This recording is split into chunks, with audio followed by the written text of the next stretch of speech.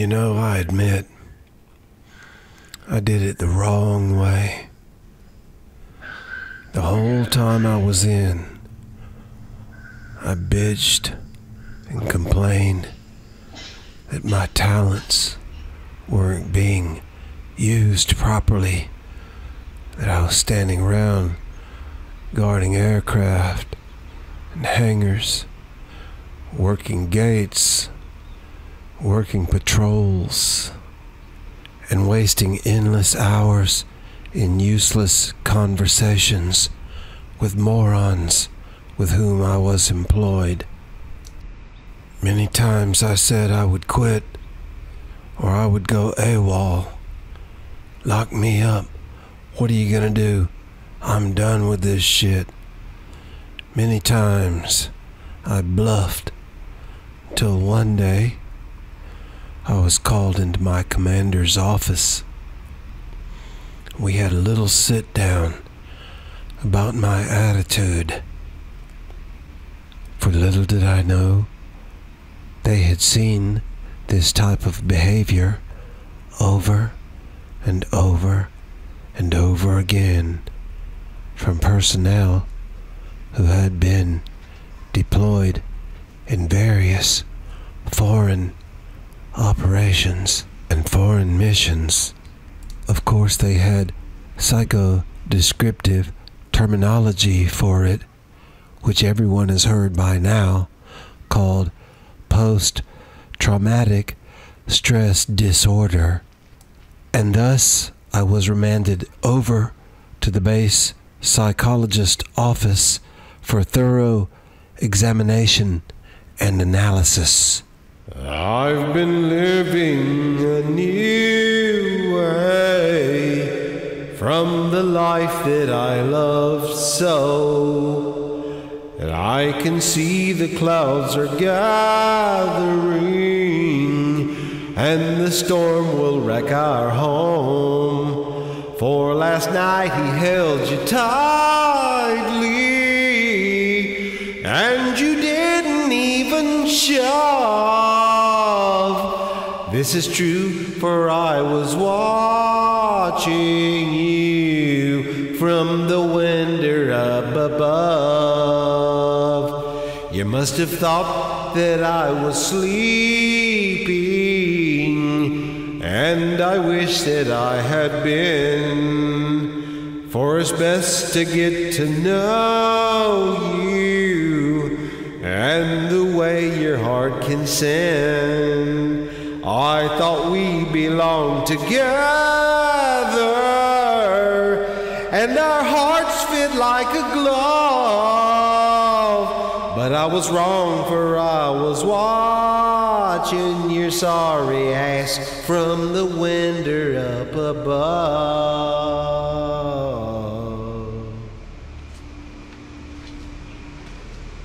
Now, I will tell you about that time that I shot them 4 fellas down in Ciudad de Juarez, Mexico. Hell, it doesn't matter anyway. Nothing matters except that what Uncle Sam wants, Uncle Sam gets. And when Uncle Sam sends his boys way down Mexico way, well, some fellas just might end up a little on the dead side. You see, my fine feathered friend, you don't resist when confronted by Sam's boys. It don't matter if you're in the jungles of the Amazon or the far north slope of Alaska. Hell, it don't even matter if you're in Siberia. Uncle Sam pays a visit. you're gonna know he was there. Now see, there's Tyndall Air Force Base right over there. Some of these stars up here, I keep wondering if they're really stars at all. Boy, it sure don't seem like no Saturday night, do it?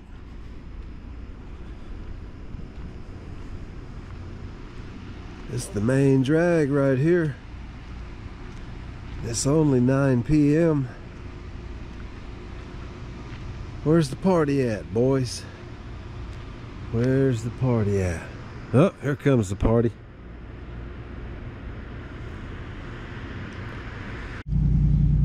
"6:30 a.m. Sunday morning, August 25th. Mexico Beach, Florida. Sun coming up.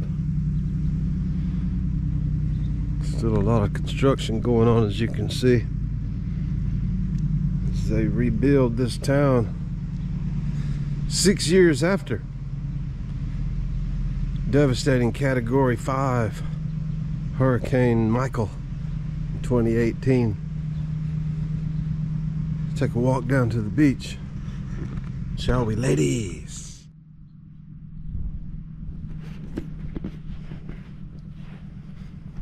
Look at that powdery, sugary, white sand.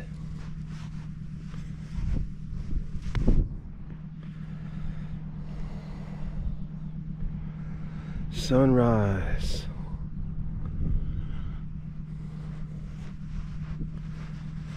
Now, which way did little Norita go? That is the question. I think she would have went that way.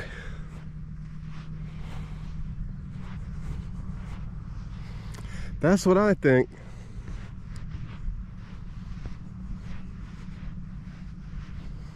I don't see her down there.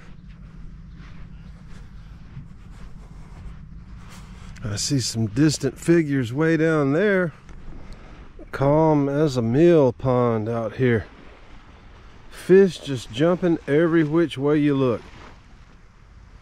Smaller fish running through here, and then the predator fish chasing them in the shallows. Wow, too bad I didn't bring any fishing gear. Even if you were a half-assed fisherman, you'd be catching them right now. They are there with abundance. My goodness.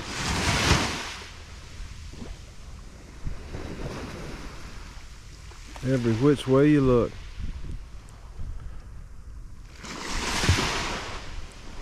Huh, see that? I don't think I would be out there right now. For one, it would probably be a little chilly this early in the morning. This is also a good time for a nice sand tiger to come cruising through. Wow. A lot going on out there. Feeding frenzy. Wow. I can catch that one on camera. One thing I like about North Florida, it is very red. If you know what I mean by that. Not exactly lib-turd country. There are lib-turds here. Just a smaller amount per capita than in other places. So of course you got lib-turds here, you got crackheads here, you got meth heads here. You got that shit everywhere. I lump them all into the same category. Lib-turds, crackheads, violent criminals, pedophiles, just general scum, human scum. Look at that sun coming up. Nice and cool out here this morning, in the 60s.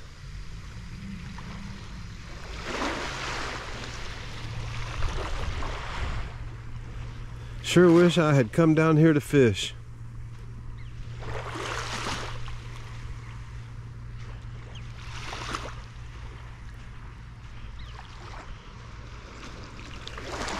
Every time I have fished here in Mexico Beach, it's something, you catch something, you at least get a bite with every cast. Most of those bites end up with productivity, something hauled in. It's not always what you want, but definitely not one of those places where you stand out here and fish and fish and fish all day and never catch anything. You'll catch something here, that's for sure. Even if you don't know what you're doing. I was hoping to run into little Naruto out here, but she may have well gone a couple miles up the beach that way, and I don't want to go quite that far looking for her. There's the tip of Cape San Blas right over there. It's where we stayed last time we were down here.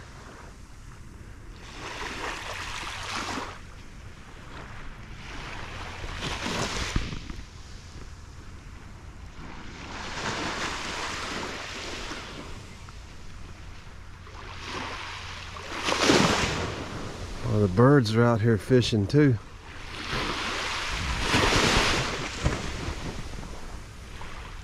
Some of these fish I see jumping are probably a little too big for these gulls. A pelican can handle them, but too big for those gulls. I've seen some good 2, 3, 4 pounders breach, jump up out of the water.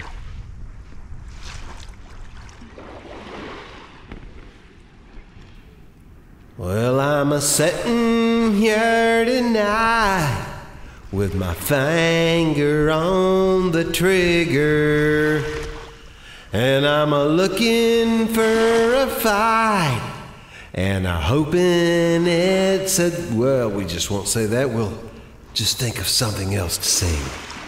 Shall we, ladies? Something sweet. Something holy. Step right up, come on in. If you'd like to take the grand tour of the lonely house that once was home sweet home. Knock it off, boy. You ain't no George Jones. Knock it off now, you hear? He said, I'll love you till I die.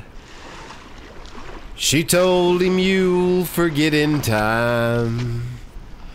But as the years went slowly by, she still preyed upon his mind.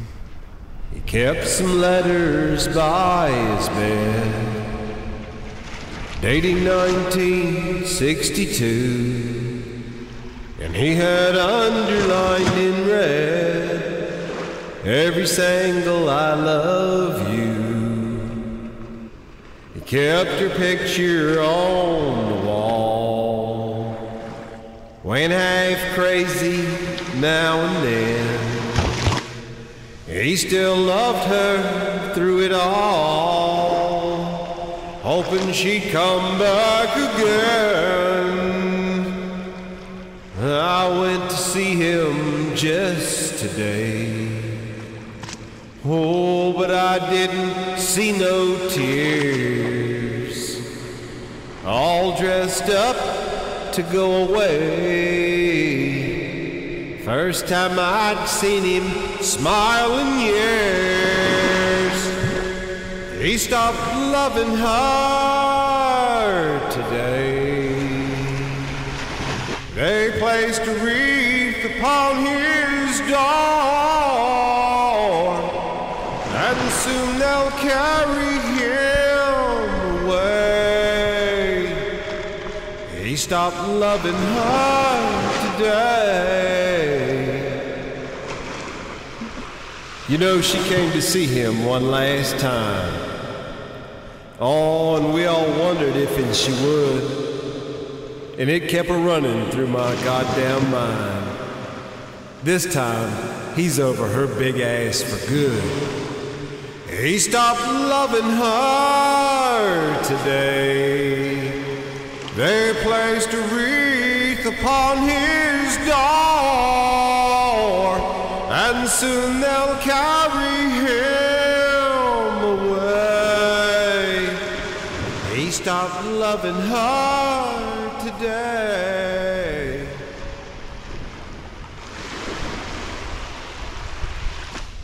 Yes, sirree, they got the last laugh on my ass, my young ass. 2 weeks before my scheduled departure from the United States Department of Defense, I was called into my commanding officer's office and told, "That's what you want, that's what you get. Pack your shit and get out. Go home to mama. You got your honorable discharge. Just go. Go and don't come back. Don't ever come back."